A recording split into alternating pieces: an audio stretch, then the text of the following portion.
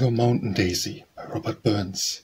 We, modest crimson-tippèd flower, most met me in an evil hour, for a moon crush among the store by slender stem. The sparrowy nose past my pow'r, the bonie gem. Alas, it's not thy neighbor sweet, the bonnie lark companion meet, bending we mang the dewy weet, we spreck'd breast, and up that springing blythe to greet the purpling east. Cold blew the bitter biting north upon the early humble birth, yet cheerfully were glinted forth amid the storm, scare reared above the parent earth a tender form.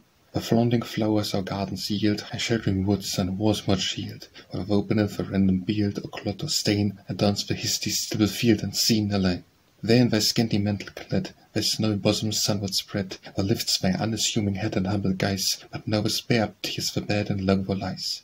Such is the fate of artless mate, she flows of a rural shade. Her love's simplicity betrayed in guileless trust, till she, like we, also it is laid low away the dust. Such is the fate of simple bard, on life's of ocean luckless start, and skilfully to note the dart of prudent law, till billows rage and kids blow hard on the moor. Such fates to suffering worths given, along with wants and woes is striven, by human pride or cunning driven, to misery's brink, till wrenched of every stay but heaven he ruined sink.